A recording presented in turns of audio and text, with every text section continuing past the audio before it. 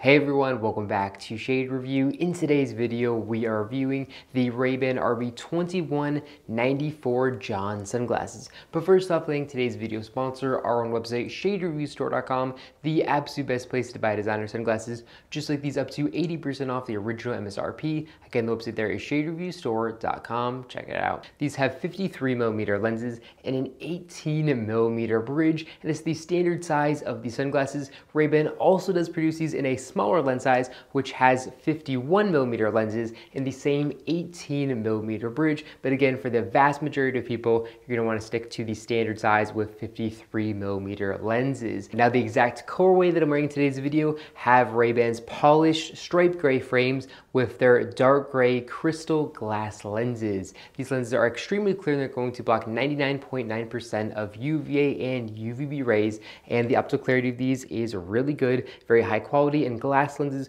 are also going to do a really good job at resisting scratches as well, which is really important for a pair of frames. Now, as far as weight goes, these frames are pretty lightweight, coming in at 34 grams, so you can wear these basically all day long without any discomfort. Maybe if you wear these for over 8 hours, they might get a little bit uncomfortable because they do have glass lenses, but for the most part, these frames are very lightweight and very comfortable because of that. Now, as far as some of the styling elements go, we can see a little painted on Ray-Ban logo here in the top right corner of the lens for authentication purposes, and then a little etched RB logo here in the middle left of the lens, again for authentication purposes. Now, moving down the outside temples, we can see these raised little Ray-Ban logos, and what I like about these raised logos is they're not too big and they're not too loud, so they're not too distracting, and I think that definitely makes these frames look a little bit more clean than some of the other styles which have big kind of gaudy Ray-Ban logos. These definitely preserve the kind of look with these thin temples as well. Now, these frames are made from Ray-Ban's acetate material, and when you look at these frames, they are absolutely beautiful. There's a lot of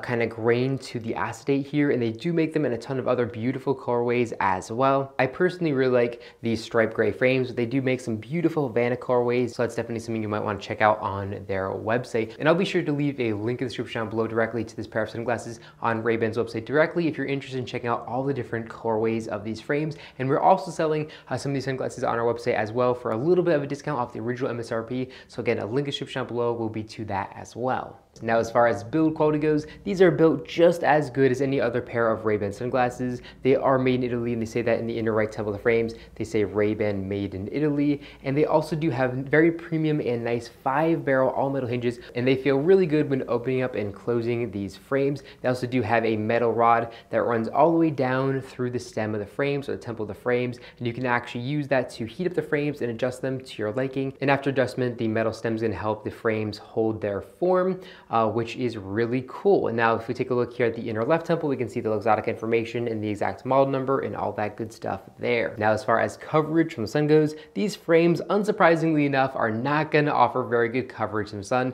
So here up top, we can see there's a huge gap that lets sunlight in unprotected. And then here on the sides, again, there's an absolutely massive gap that does let sunlight in unprotected. So overall, I would say they have very poor coverage from sun, but they do definitely kind of make up for it with their really cool and interesting styling to them. So as far as practicality goes, they're not going to be very practical for blocking sun if it's coming in at those weird angles, and that definitely can get annoying. But overall, I think the Ray-Ban John are definitely a really interesting pair from Ray-Ban. I really do like the styling. I like the fact that they are still made in Italy and they're using all glass lenses and acetate frames, and the price tag being $163 is really reasonable for these as well. But again, they are cheaper on my website if you are interested in that. So yeah, I think they're a good pair of sunglasses, and you might want to go ahead and check these out. Well, that's all good for this video. If you enjoyed it, make sure to give me a big thumbs up down below, and of course, make sure to hit the subscribe button, and then you'll be notified every single time I upload a brand new video just like this one to our YouTube channel. Again, thank you all so much for watching, and I'll catch you all in the next one.